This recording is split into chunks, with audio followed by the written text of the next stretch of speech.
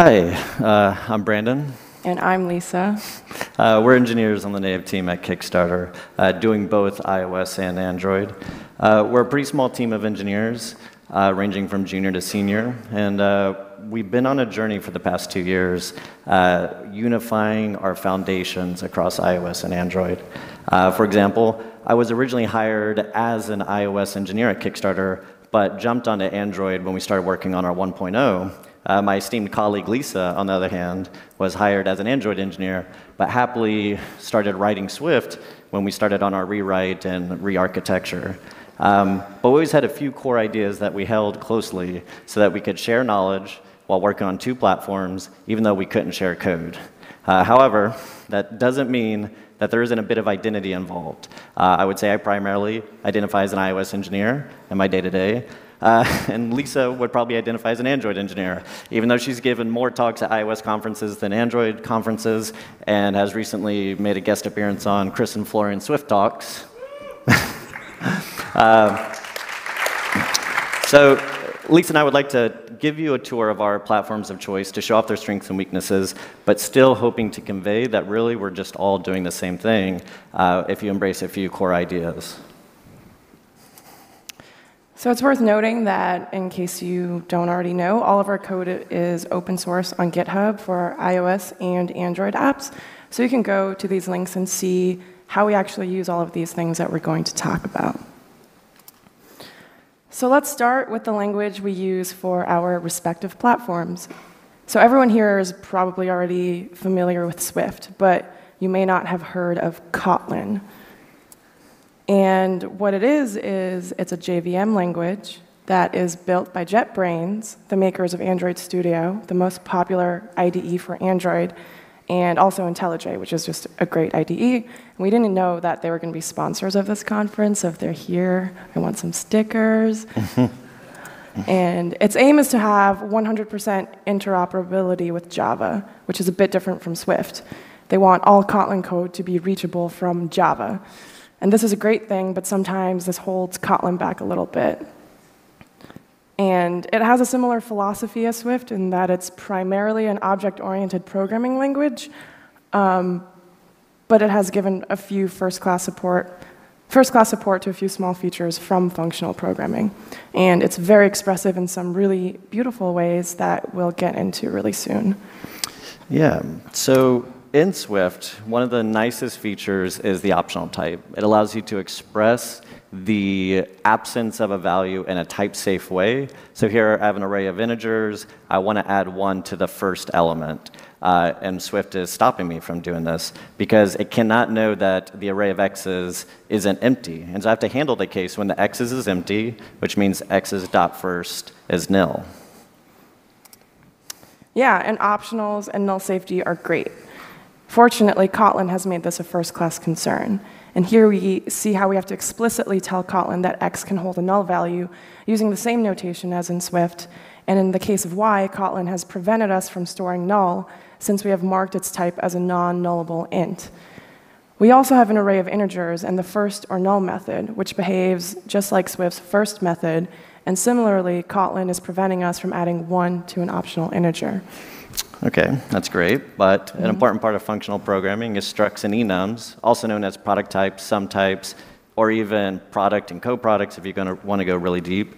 But these types express the idea of having many values at once or having the choice of 1 value from many different values. They're also well suited for immutability and statelessness. Here we have a user struct with 3 fields, bio, ID, name, and we also have an either type that expresses the idea of having either something of type A or something of type B. And we use this a lot in our code bases. And we've instantiated a few values just to see how they can be used. OK. But over in the Kotlin world, structs and enums are called data classes and sealed classes. The data classes have pretty much a similar style to structs in Swift, and they work pretty much the same. The sealed classes are how we achieve enum-like functionality in Kotlin, and they look a bit different. And essentially, we create an uninstantiable type called either, which is the sealed class. And then we have 2 inner subclasses for modeling the left and the right values. It's basically an object-oriented programming way to do ENUMS. But the amazing part is that this is 100% interoperable with Java. So we can use the either type in our Java code, and we do. And whereas in Swift, the either enum is not accessible from Objective-C at all. That's very true. This little code snippet is showing off three very important things. First, we can open up the either type and add functionality to it. We can do that also even if to types we don't control. We can just extend any type and add stuff to it. And here we've added a map method. It will transform an either AB to an either AC via this F argument. But also, functions can take functions as arguments in Swift. So we're allowed to allow map to take this function F from B to C. And then finally, we have switch, which allows us to destructure an enum and look at the left and the right separately, while also getting compile time guarantees that we looked at both parts. Because you would never want to look at only the left or only the right. You almost always need to consider both, and you want the compiler to keep you in check. And so here we've constructed a right value of 2, and then we mapped on it, provided a closure. We can even omit the name of the argument of the closure and just use $0, and then we squared the integer. OK, that's pretty cool. We can do all of this in Kotlin, too. But first, to extend a type, you can just define a new function on the type itself using dot, which is really neat. Also, functions are supported as values in Kotlin as well, so we can provide the transformation function as an argument to the map, really similar to the slide that we just saw. And this is what's called a higher order function. And finally, we can use when to destructure the either into each of its inner subclasses. With when, we also have compile time safety that we've handled both the left and the right cases. And finally, we can use it much the same way as we did with Swift. The only big difference here is that instead of $0, we use the keyword it to express the value within the map. And anything you can do, I can do better. We can write this function as an expression. And we can use the syntax in Kotlin because when is treated as an expression. It can also be a statement. And just to remind everyone, this is, again, fully interoperable with Java. So we can construct either values, call Kotlin functions that accept and return eithers, all from Java. OK, that's pretty cool. Well, Swift has support for operators, which allows us to write expressive code that have nice algebraic properties. Here we've defined an arrow function. It is a forward composition for functions. So it takes a function from A to B, a function from B to C, and it returns a function from A to C. And just by composing those functions. And so here we defined a couple of little functions to play with, an increment function and a square function. And then we can derive all new functions out of it by just composing in whatever way we want. We've defined f to be increment, and then square, and then increment. And we can use that f to hand it over to a map function. And the map function is transforming the integers from 1 to 10 to a new array of integers where you just applied f to each of those integers. It's pretty neat. So Kotlin doesn't have support for custom operators, but it does allow for you to define infix functions with this infix notation. So this means you can define a function that takes 2 arguments, but use it in an infix manner. So for example, here we have defined an and then function that takes a function from type A to B on the left and a function from B to C on the right, and returns a function from A to C. This allows us to chain the increment and square functions together in any way you want. If that sounds familiar, it's because it's doing the exact same thing as that forward operator that Brandon just defined.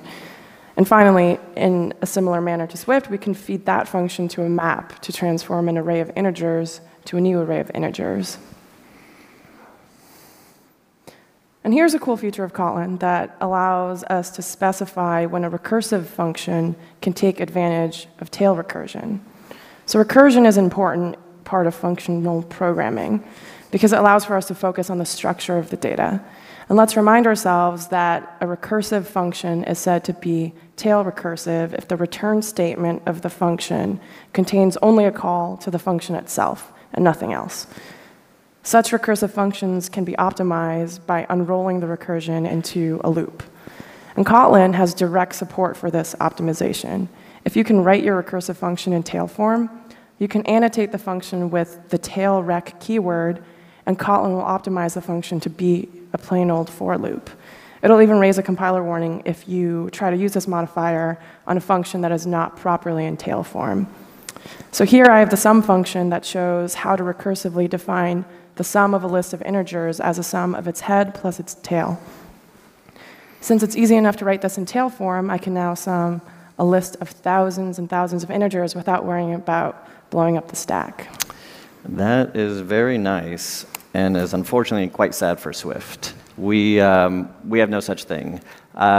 You could get tail call optimizations, but you actually don't know. So in this case, I've defined the exact sum function that Lisa defined, but I could give it maybe about 5,000 or 6,000 numbers, and it would crash. It would blow up the stack.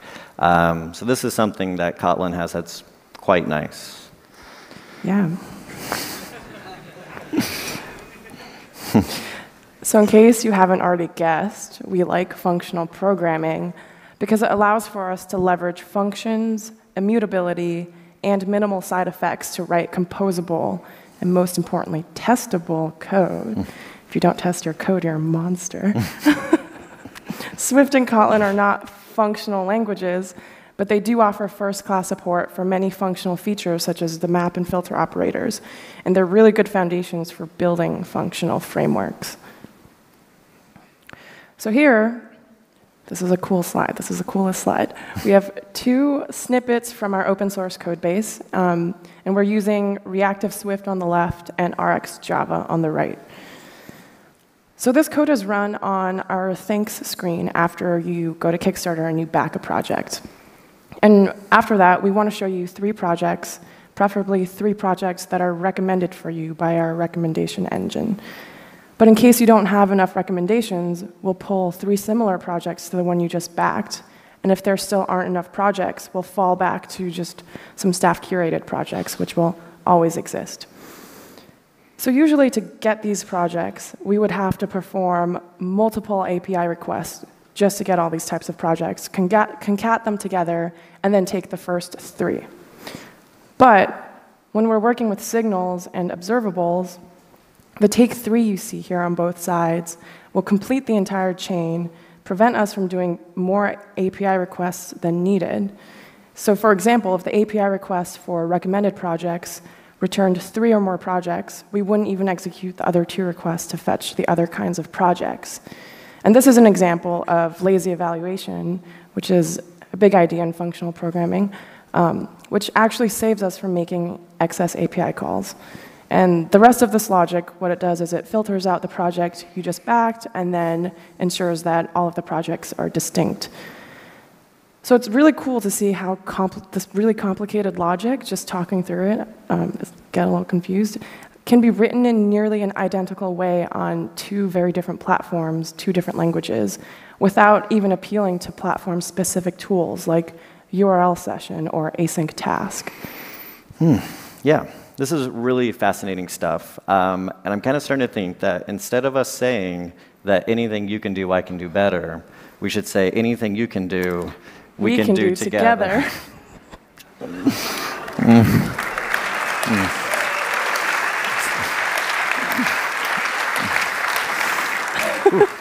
Yeah, okay.